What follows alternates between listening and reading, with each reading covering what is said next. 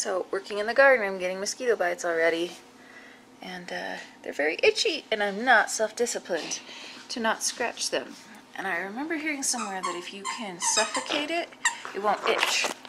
So if you keep oxygen off of it somehow. So let's do a little bad science. Okay, this is not working. I am still itchy.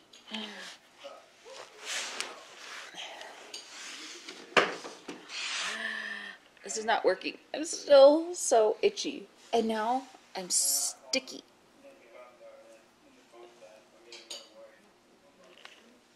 I think this trick has worked. A hot spoon, hot water, go dog.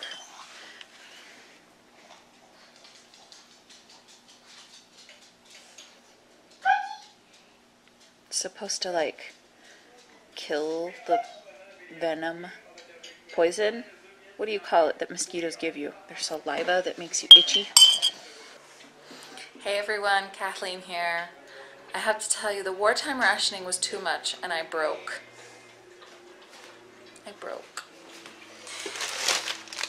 We bought grapes from Chile. We bought bananas from Ecuador. We bought prepared yogurt, most importantly.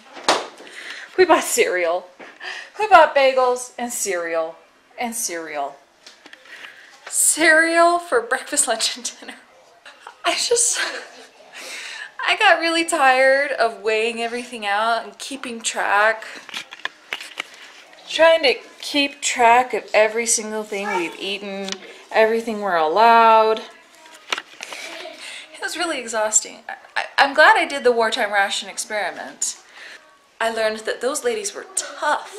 They were hard workers, and I'm a yuppie, and I am like soft. They had grit, you know?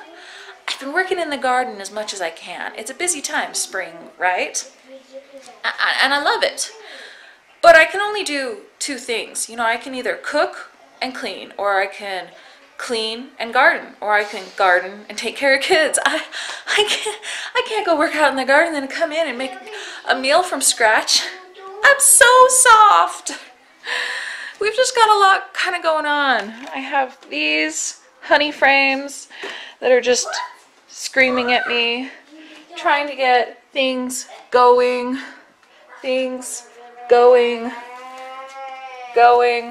Lots of compost. Man, my back hurts. Oh, compost. I learned some good recipes. The baked oatmeal uses, you know, very little of the rationed ingredients, yet it tastes good and satisfies. I think that's really the only recipe I got out of this. So, anyways, wartime rationing, it's over. And you know what?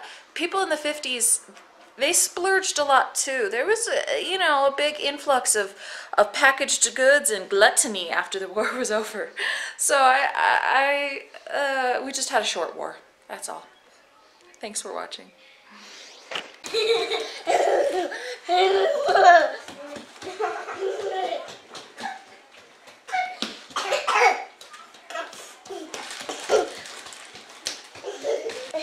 We gonna put this on you? Mama. I see your cheeky butt cheekies.